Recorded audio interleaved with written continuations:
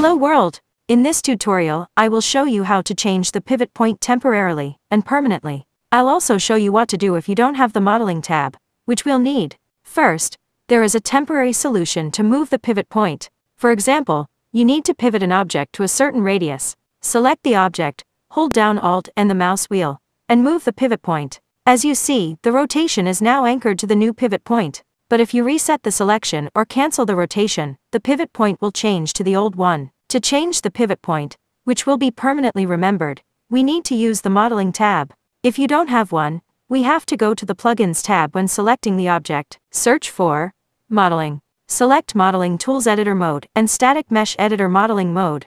Unreal will ask you to reload the project. Do this. Now select the object and go to the Modeling tab. Find the Transform section on the left and click the Pivot button. We can click Center. This is convenient. But you can also move the pivot point manually to any location. I'm going to click Cancel to leave it centered, and we press Accept. It's done. I go back to selection mode. Let's rotate the object. Yay! The pivot point is indeed in the center of the object. Thanks for watching. If this was helpful to you, please like it and subscribe to the channel.